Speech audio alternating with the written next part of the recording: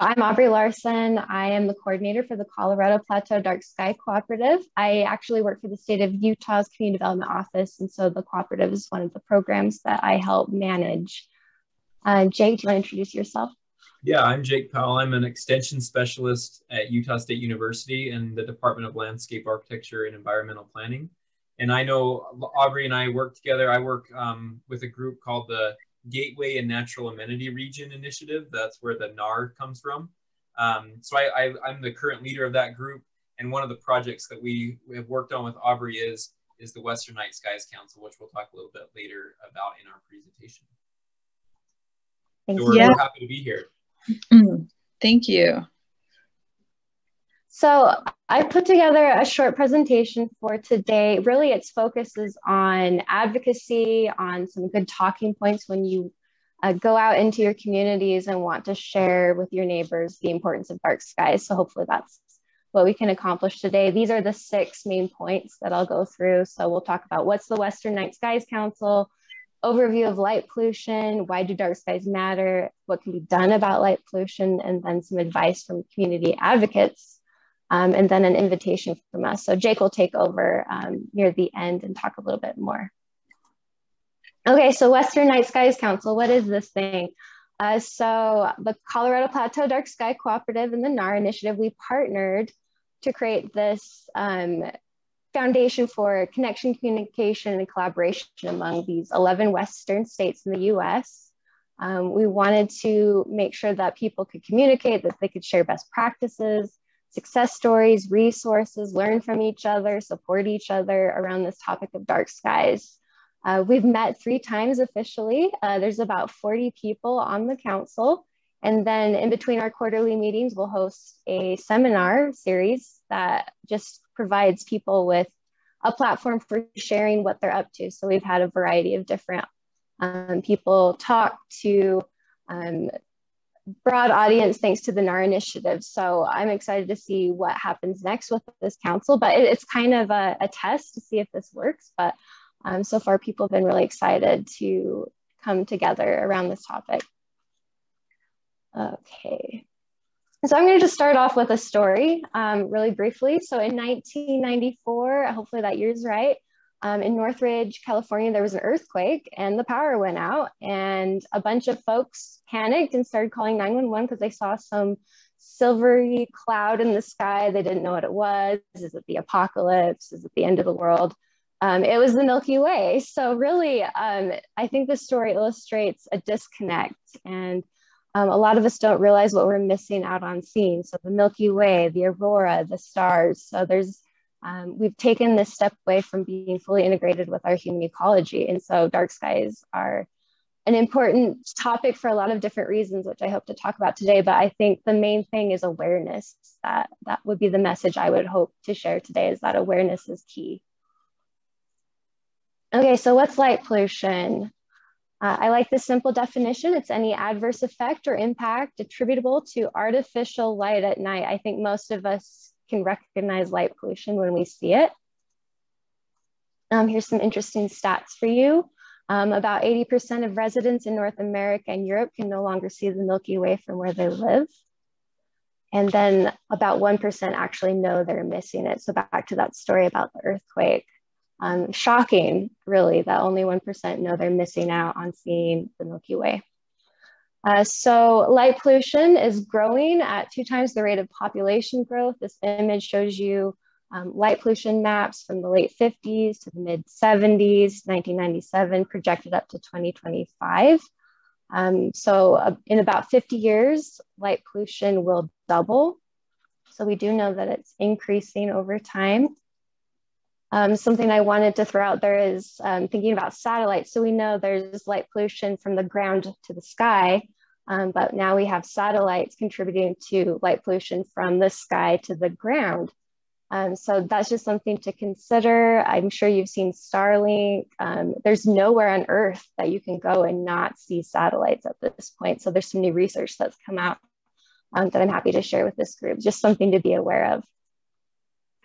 So why do dark skies matter? I'm going to go through some very basic reasons. This isn't comprehensive in any means, but I like to think of those reasons as economic, ecological, and cultural reasons. So these are some good talking points for you folks. So economic reasons, energy waste, more stats. In the US, approximately 1/3 of all lighting is wasted.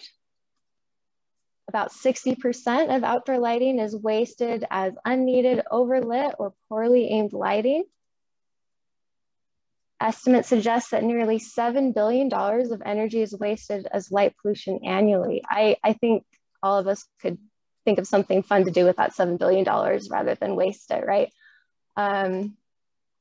Here's one that's a little bit closer to home. For every $100 spent operating a dusk to dawn light fixture, so a fixture that's on all night, almost 50% of that is wasted on light that never even reaches the ground or fulfills its actual purpose.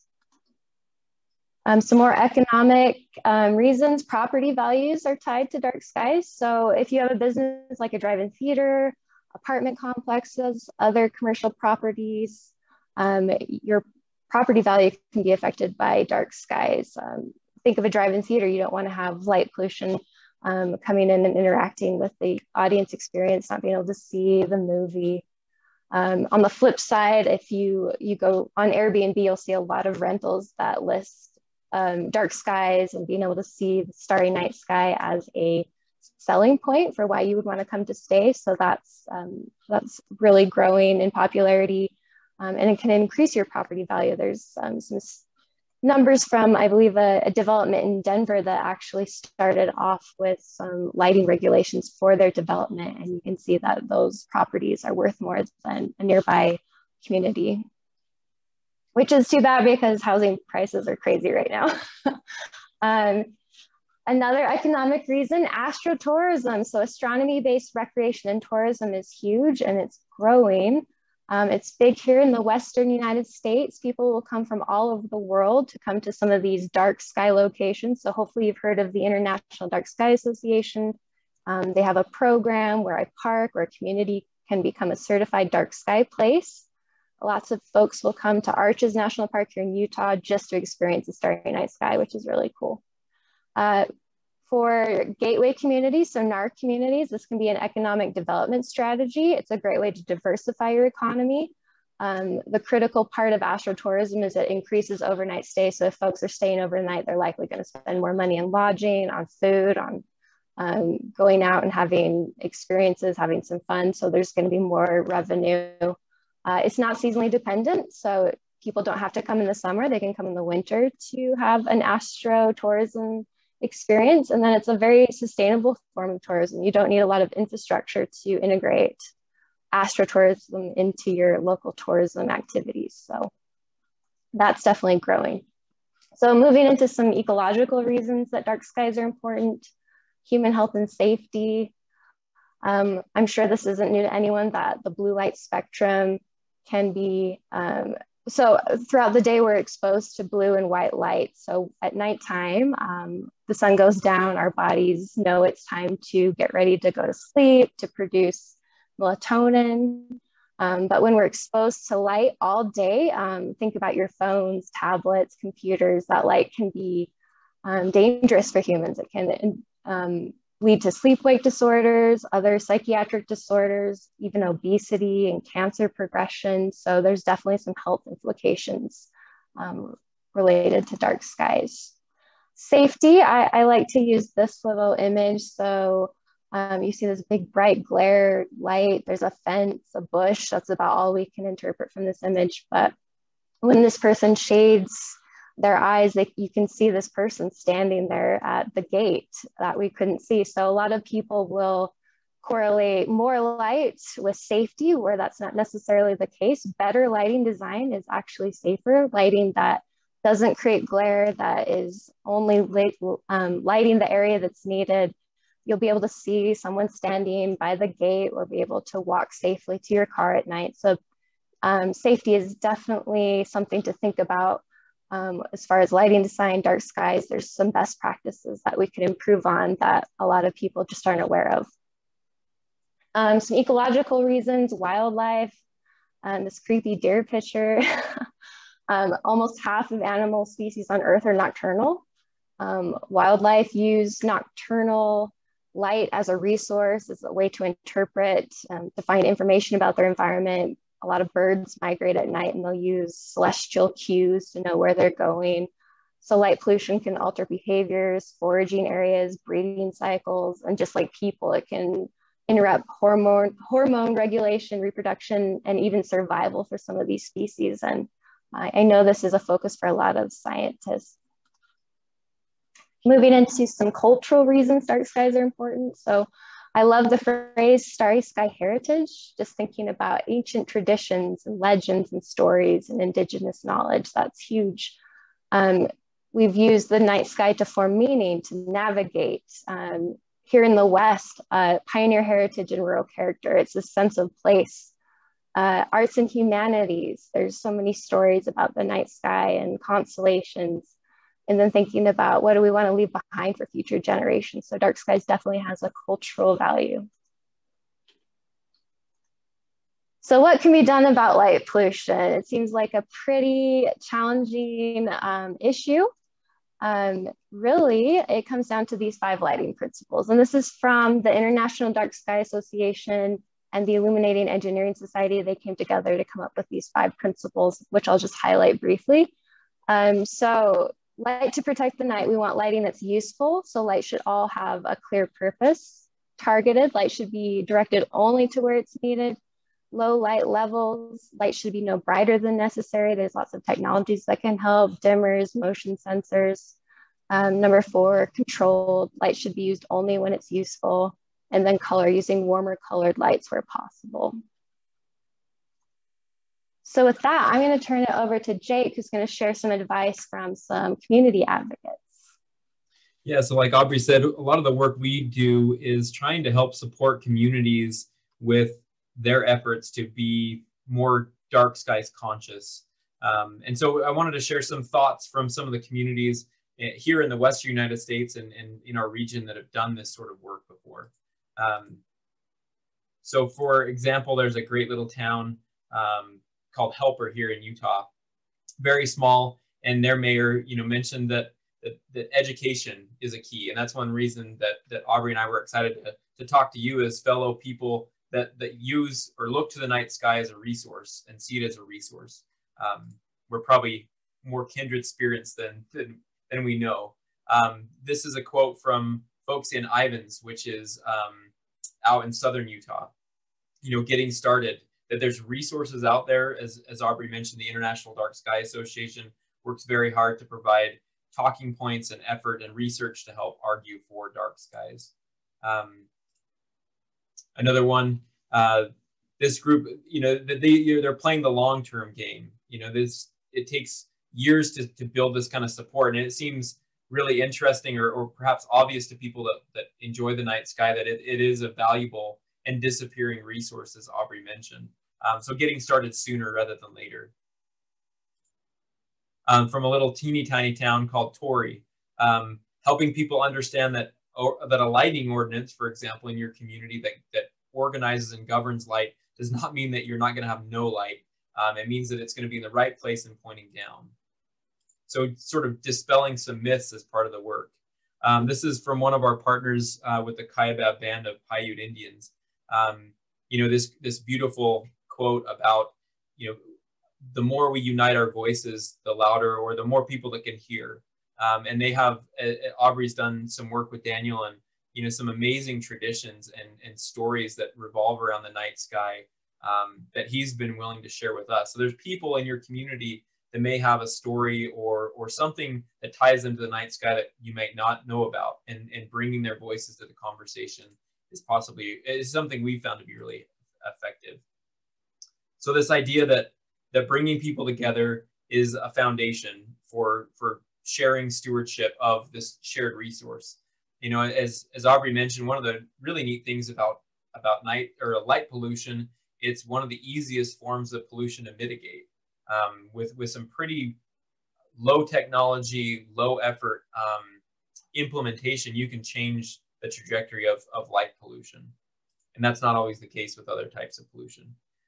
So as Aubrey said, kind of our final invitation, I guess, as we talk, is this idea of how do we join forces or collaborate together, these communities that see the dark skies as a resource.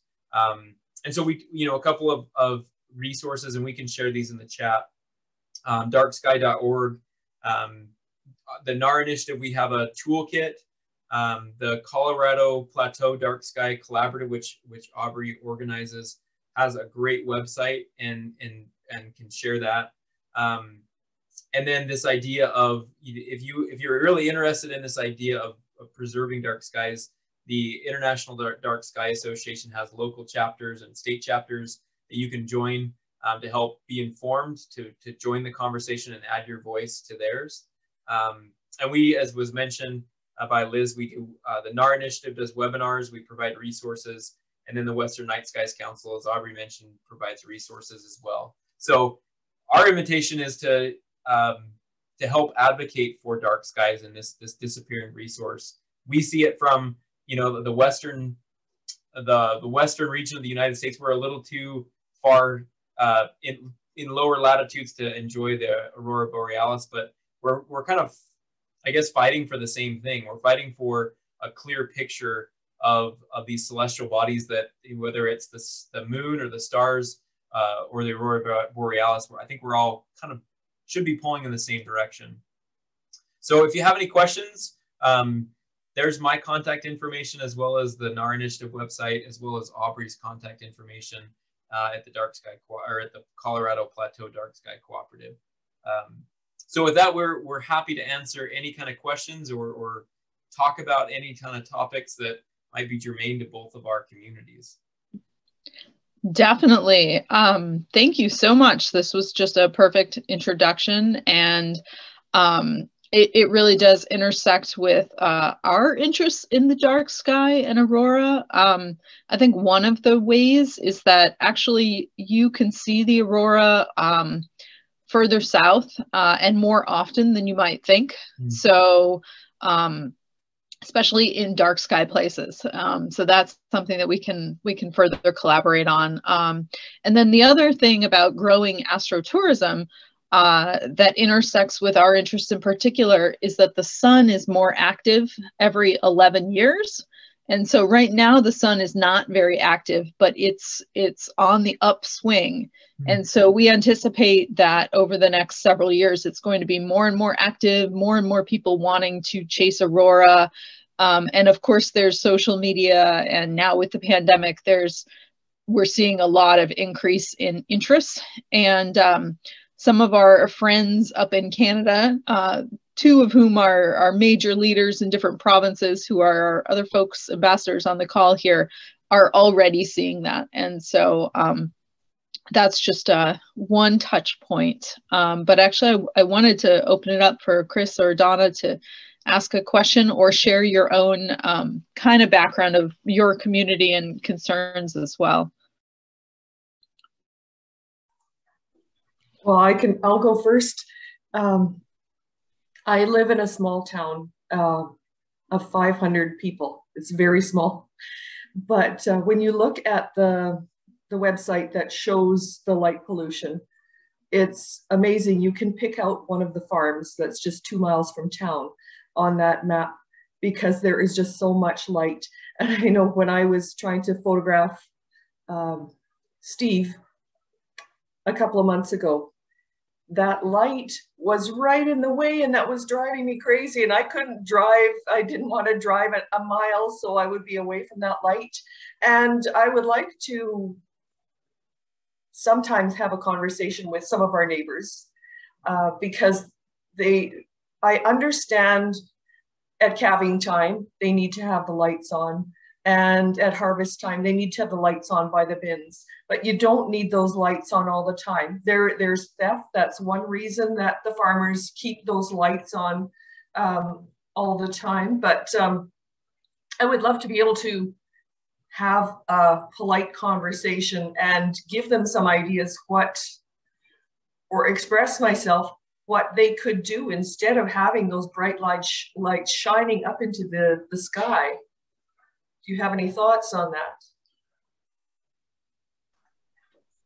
That's a great question. My grandpa was a rancher, so I totally get it. I think one of the best ways to approach your neighbor is just around this concept of being a good neighbor, you know? You don't want your light trespassing into their yard and vice versa. And then for these lights that are on all night, you just talk to them about, can they turn them off at like 11? Is there a way to shield the lighting? Is there a way to change the color temperature? I know these things can get expensive, but there's a lot of ways to retrofit lighting. You can talk about what are their concerns. Just having a friendly conversation, I think, is the best way to approach your neighbors, approach small town leadership, farmers, these people that do need lighting. There are important uses for lighting, and acknowledging that, I think, is important. Not saying, hey, turn off your lights. I never want to see your lights on. I think just approaching them in a friendly way is effective. And I think that's how you get to the core of why their lights are on and how they can adapt and change and adjust. Well, just the visual of those two pictures that you showed of when that light was shielded, like you can see the reflection off of my glasses. I know all about light and how it drives you nuts. And just that visual showing how if you had that light just going down onto the ground, you could see that person in the gate. So if there's resources on lights, particular lights that can just shed the light onto the ground, like, do you have stuff like that on your website, like examples of lighting that can show that? I know the International Dark Sky Association does. They even have a fixture seal of approval program where they've vetted different light fixtures for how dark sky friendly they are. A lot of it comes down to whether that light is fully shielded. So is the bulb sticking out, or is it fully shielded by some sort of shield? That's really, I think the best place to go would be the IDA's website. But you're right, having visuals like showing before and after, that's really powerful because they can see, oh yeah, it is easier to see what's going on in the environment. And it doesn't mean the lights are all turned off. Maybe your neighbor wants to see your beautiful pictures as well. And I don't know if Jake and Aubrey have heard of Steve, but Steve is a type of aurora-like unusual phenomenon that is actually further south than usual, and basically rediscovered by citizen scientists. So, and fondly named by Chris Ratzliff here on the call from the Alberta Aurora Chasers. So we've been heavily involved in the research around Steve, and it's been actually a really great story that has resonated with a lot of people. So yeah, it's really exciting to get into kind of the nuts and bolts and how we can connect to the specific resources, because like Donna, like I have some specific questions, but I'm not sure, you know, is it this toolkit or is it that, or who are my nearest international dark sky coordinators? Those folks probably are the right people to talk to, or may have resources, or is there a forum that we're missing on how to discuss these kind of problems? That's kind of yeah, one of the areas of questions that I have. Chris, how about you? What are your thoughts? Dark skies comes up so often in the communities, and it's not always just dark skies either. Like, you know, we're somewhat fortunate where we live. In like Canada is so sparsely populated that our dense urban populations are really contained. So you don't have to go too far. I mean, I can drive from my house, I'm in a suburb, and I can make out the Milky Way from my backyard. It's not jumping out at me, but I can, if I'm looking for it, I can say, okay, well, that cluster, that's the Milky Way. And then I can drive about an hour away and I can see the Milky Way perfectly clear. So we're somewhat fortunate, but you know, we've got 4 million people who don't even realize that they can travel outside of our cities to see that, right? And rarely venture away from the city when it's dark out. I think a couple interesting stories though, like we had a we had a major flood event in our that impacted the city, and it took the downtown lights out. Like the downtown was out of power for about a week, and you know the whole city wasn't out by any stretch, but that dense cluster of lighting was out. It wasn't lighting up the downtown, and we had people flocking, photographers flocking to the downtown area to take those photos, right? Like that photo of the downtown without light with stars above, and it was quite spectacular event. I think similarly, if we're talking about Steve, Steve is interesting. Like when we're talking about the northern lights in general, we don't need as much dark sky to see the aurora. The aurora is actually quite bright relative to portions of the Milky Way, but Steve itself is quite dim. So it can get impacted by urban lights a lot more than the aurora can. And I've had that problem several times where I was out photographing and I knew there was a really great event above, but I couldn't quite pick it out with the camera and the urban lighting reflecting off of haze in the sky. It was ruining any opportunity to see it. So we do definitely experience that quite often. We're also fortunate though in Alberta that we have a couple of dark sky preserves. And those are definitely leveraged as tourism opportunities within the province. I'm going to write down this name, Steve, and do some research. We can definitely send you stuff about Steve. Steve also is interesting because to the naked eye, it kind of looks gray, like a contrail from a plane, and it goes east to west. But when you have really skilled photographers and good cameras, you pick up like a mauve color and also some green little fingers that are flitting about, Steve. So it's exciting as well. Something cool to see. And really, actually, a lot of the early photographs were it was cutting across the Milky Way. So it was kind of photobombing the Milky Way. And it was those longer exposure photographs, I think, that really helped bring it to light more clearly. And especially like the science grade Aurora cameras were, the exposure was too short to really capture this very faint thing kind of very clearly. Yeah. So Liz, I wanted to maybe cover some of Donna's questions as well as yours.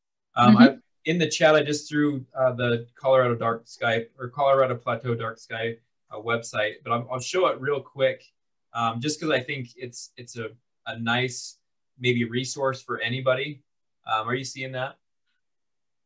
So in the tools and resources, you know, there's this good neighbor tab that kind of talks about how to talk to a neighbor, perhaps, you know, or a community leader.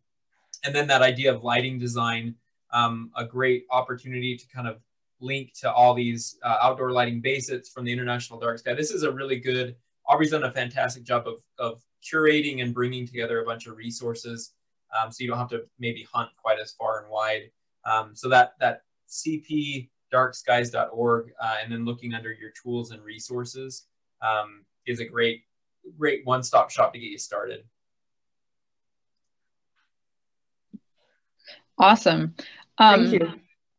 I have another question about that. So especially in terms of, well, now that I'm in Washington State, Washington really has the reputation of having cloudy skies anytime anything exciting is happening.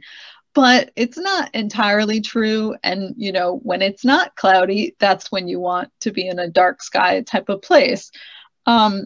And actually near me, there's a small land trust. And so they have a lot of volunteer efforts, and they have their own like private land as well as partnerships on public land, like a part of the forest, national forest, that's cross-country ski area, that kind of thing.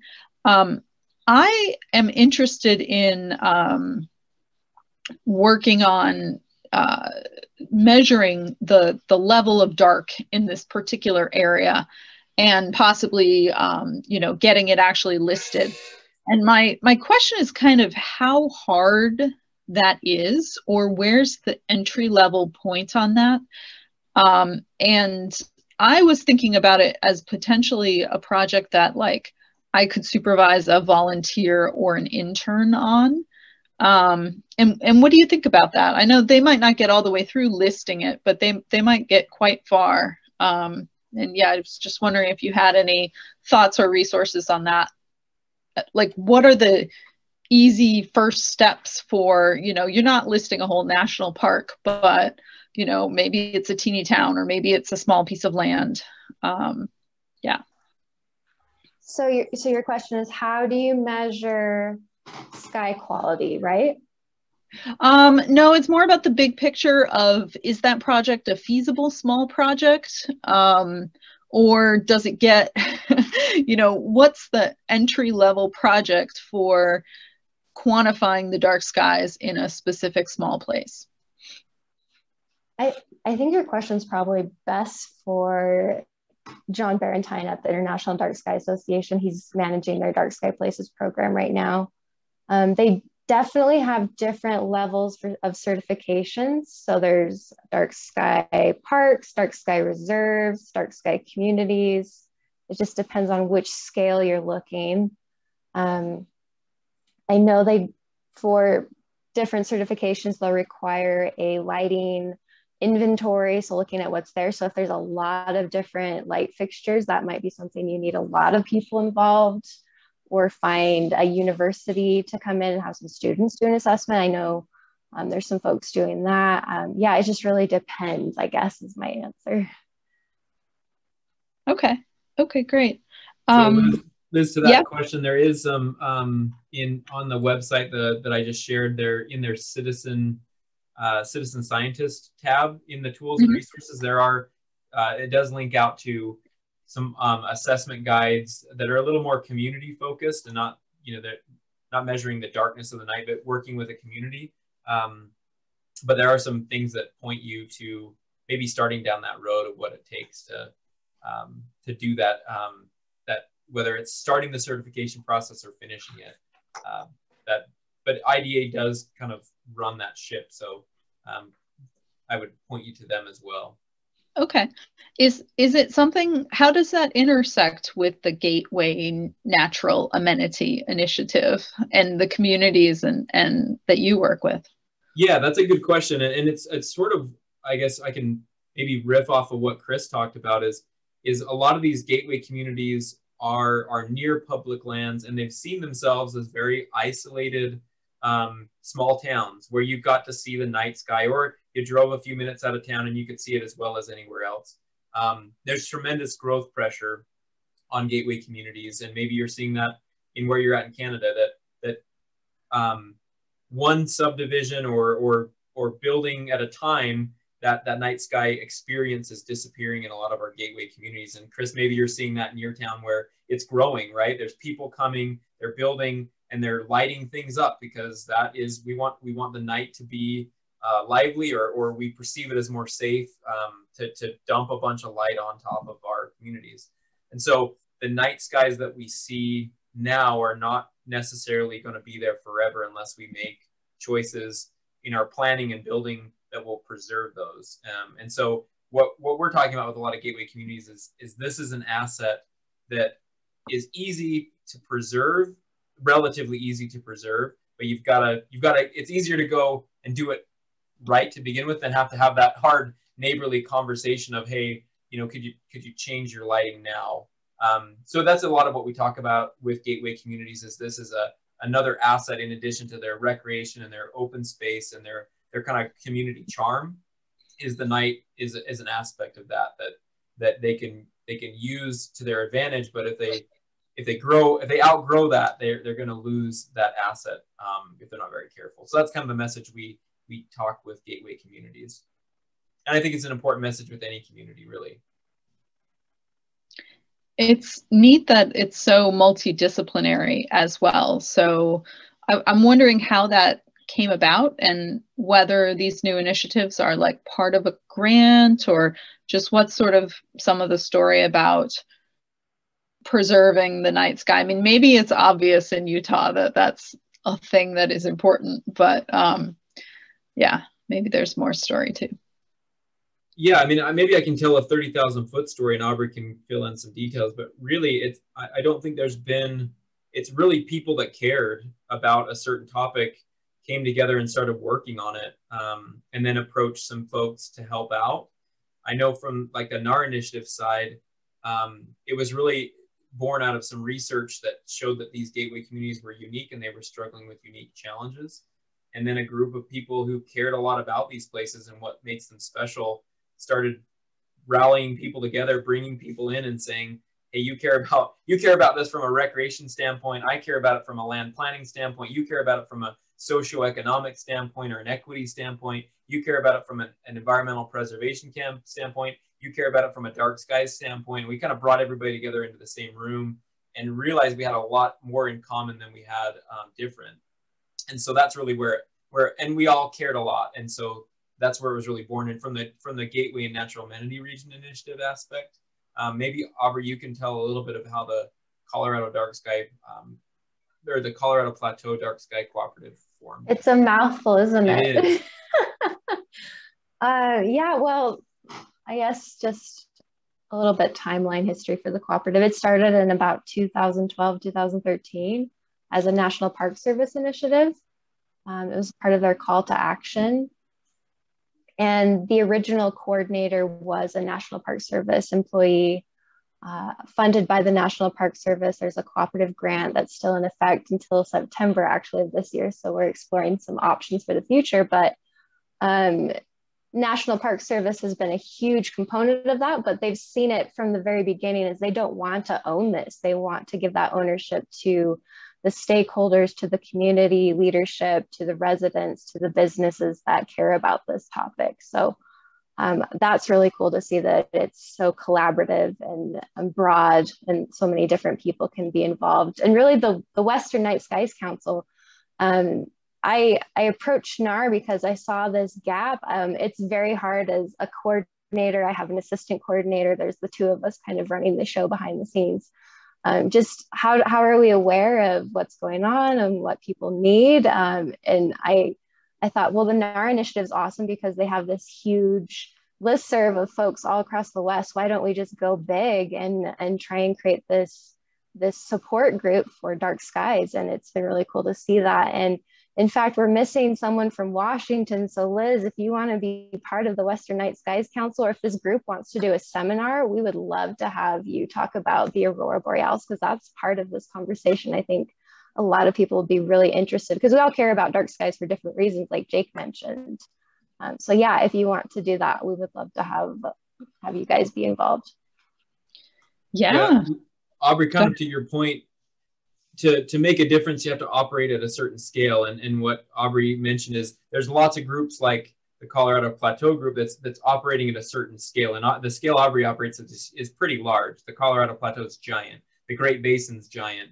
But there's smaller groups that really, to Daniel Bullett's point, we wanted to bring those voices together and operate at a regional scale that we can hopefully make a difference, to your point, like, does one little small town having a dark sky preserve make a difference? Yes. But then you put that National Forest Service land next to it and the state park and the next community over, and you start to like build these, you sort of push that map of brightness back and create some big dark holes in the nation.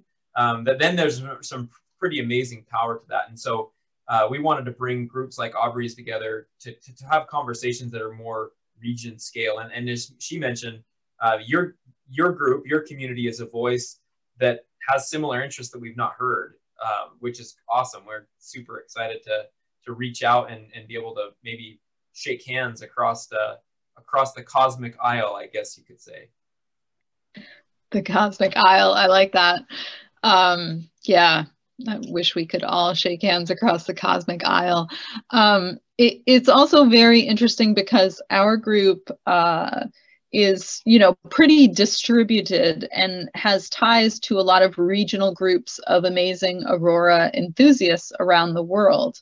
And some of those strongest ties are with groups in Canada. And those groups are really large and really active.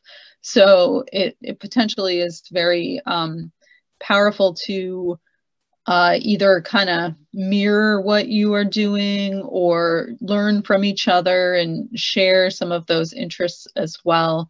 Because I think there would be a lot of interest. I don't know what Chris and Donna think, or if, you know, the Dark Sky Association is international. It doesn't sound like you guys are international yet, but maybe you want to be. Maybe you could be. We have international guests on occasion. In fact, we had someone from Australia last time we got together. So cool. Yeah, I sometimes think of this, you know, like bird watching. You know, if you're watching birds, and every year you go back to watch the migration, and it's this beautiful spectacle. And then every year there's less and less of them. And then pretty soon there's nothing left to look at, you know, if we're not very careful. And so just watching the night sky in whatever form, or taking pictures of it, I would hate to be looking and taking pictures of something that's disappearing under our noses, you know. And so that's why I wouldn't say that our effort is advocacy in any way, shape, or form. We're very much into partnerships, because the solutions, as Aubrey mentioned, they're not drastic. You know, talking about your neighbor, Donna, like they don't need to turn their lights off or remove the farm in order to help you out, right? They need to put shielded lights that points their light down, or turn it off at certain hours of night, or change the bulbs, right? This isn't radical advocacy to preserve something that's really special. And so it really, we think it lends itself to partnerships and education as much as anything. And so, like I say, I think there's a room for maybe your group to step into the idea of and Chris, you mentioned it's not quite as important, because you're dealing with a very bright, powerful event that we're dealing with more. You know, if you lose it, it's gone pretty quick. And so the idea of stepping into that preservation or dark, we're calling it dark sky development. Aubrey and I are starting to talk about developing the dark skies, not just preserving it, and pushing back that light a little bit more, and you know, stepping into that as part of your guys' role, or sort of educate people about, if you want to keep seeing this and want to pass this on, this amazing experience under the night sky, like we can't just light everything up as we've been doing for the past 50 or 100 years. I would certainly say it's not unimportant. I didn't mean to sound dismissive like that. We can see it. It's not as colorful. It's not as bright. It's not as, you know, there's a lot that gets missed when you don't have dark enough skies. When the aurora has reds and purples in it, those are very dim to the human eye, and those easily get washed out when you don't have dark enough skies. Well, I can say from personal experience, I've seen the aurora borealis once. I was in northern Idaho, and it was like, it was a spiritual experience almost, and it's something I'll never forget. And anyway, you're doing spectacular work and talking about a spectacular phenomenon that very few people, even fewer people, have experienced. And I, speaking for myself, what an impactful, you know, moment for me as a young person to experience that. Never forget it.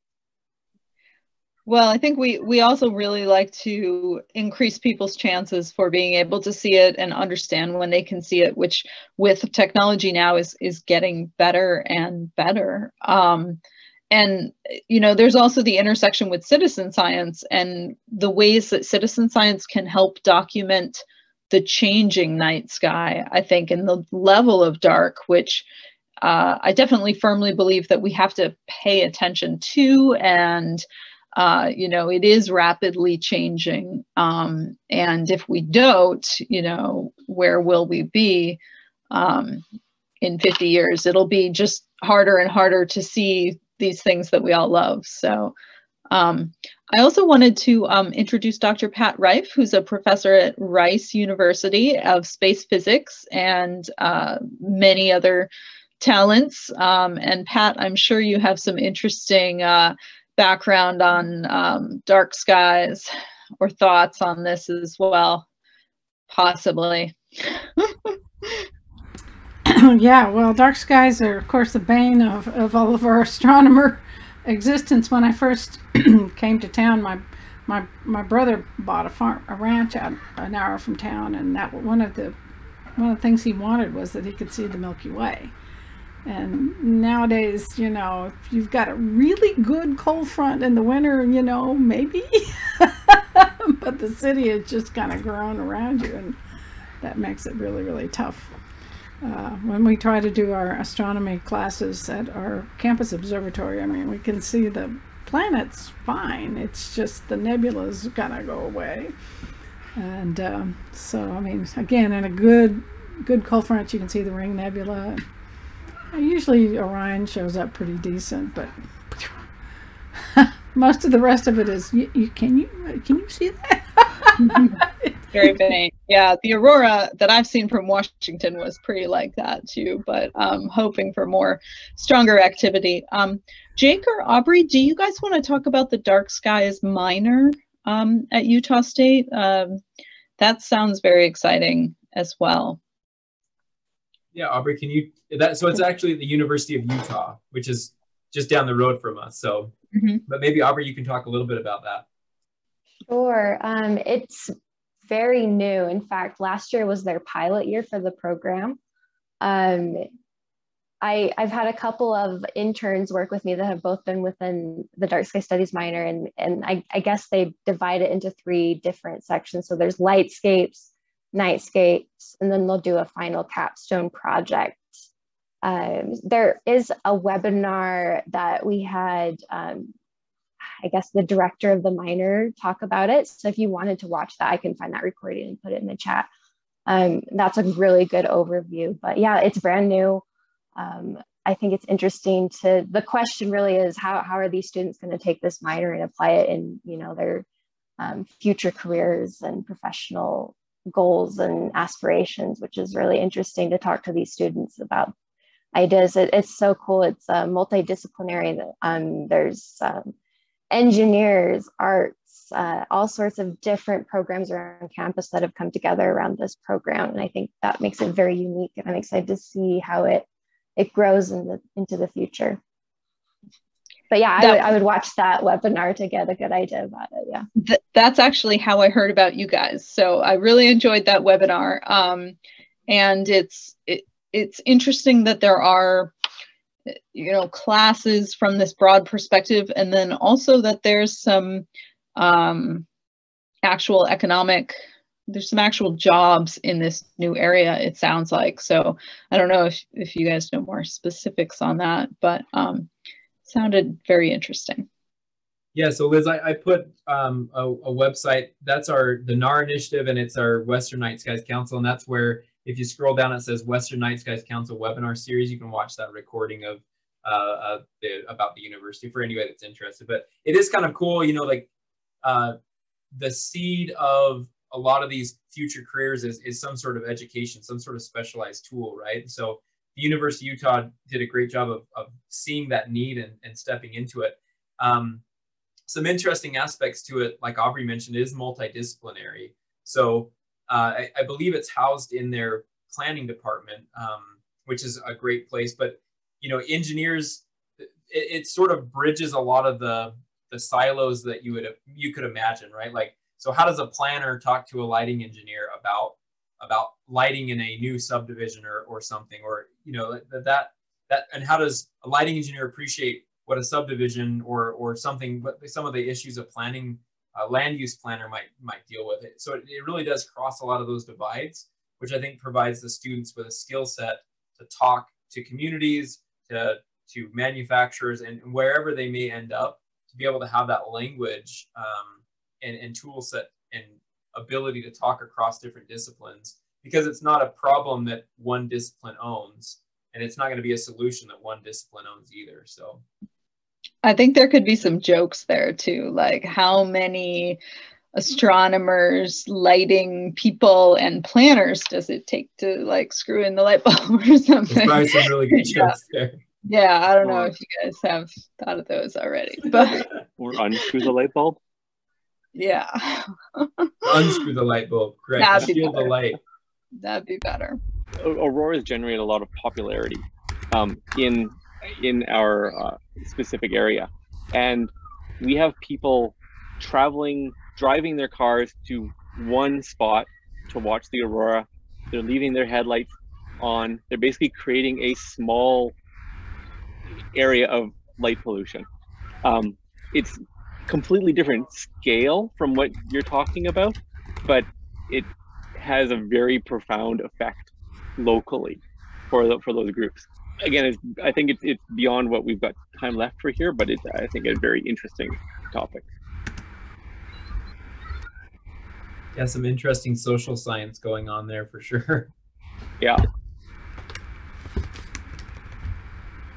Yeah, we need a little infographic on the light pollution you create and control yourself. Well, do your part. Yeah, it's a challenge. And it goes into like, how do you turn your headlights off? Some cars you can't now. If you've got the engine running, the headlights have to be on, and there's secret codes and tricks and techniques that are manufacturer specific. It's very challenging.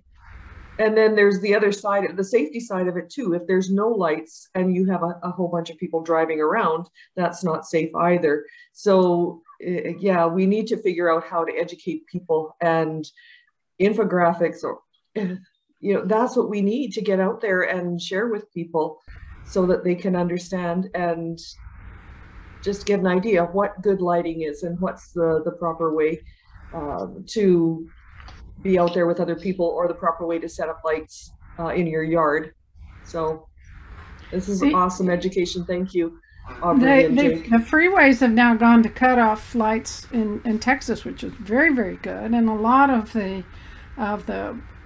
corporations and everything have gone to cut off lights. But I have discovered that some of the biggest offenders are automobile lots, for new and used automobile lots. They have lights that shine down, but they reflect back off of these cars and go right back up into space.